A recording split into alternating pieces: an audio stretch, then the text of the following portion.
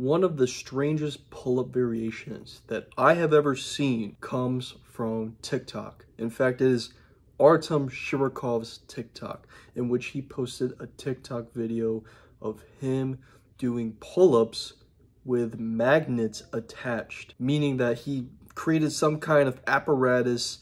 It seems like he was standing on some kind of wooden box, which I believe has a magnet attached to the wooden box.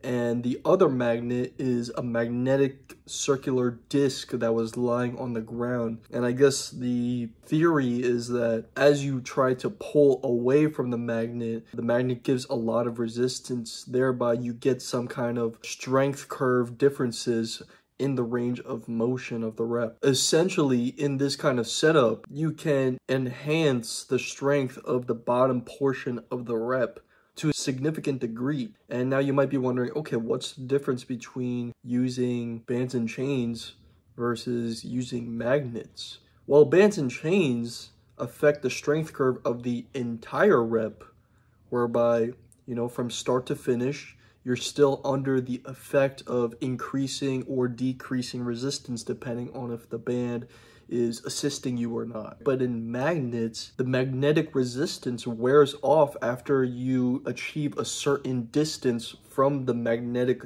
disc. So the rest of the rep then becomes just like a regular normal rep. It's only under the influence of gravity after you escape the magnetic resistance. So in that sense, it seems like you could get a lot of isolated bottom portion rep work in there. It doesn't seem that practical, mainly because, like, who would be selling magnetic circular discs near me? I don't know of anyone. I'm sure in Russia he found it somehow, but it doesn't seem that practical to me, at least. But it definitely has some implications about, you know, how you can work through a sticking point, for example, and this is certainly one method to do it.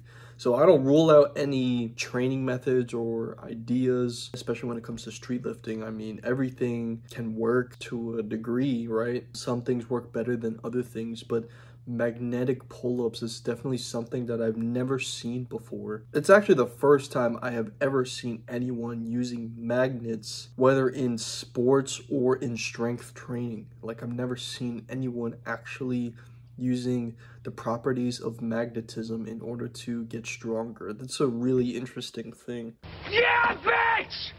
Magnets! Oh! But yeah, you know, and Artem Shirokov he's a really innovative street lifter. He's invented interesting dip variations before. In some of his videos, you could actually see him like just punching the air in a dip motion, as if to like somehow activate CNS or something to prime it up. He's even used a dip variation in which when he gets to the bottom of the rep, he'll start to do little bounces as if he's like, it's almost like a paused rep, but it's not really a paused rep. So I wonder what the implications of those variations are, but he's definitely an innovative street lifter for sure. But yeah, that's pretty much all I had to say, y'all. Hope you guys enjoyed this video. Make sure you leave a like and subscribe, and I'll see you all in the next one. Peace.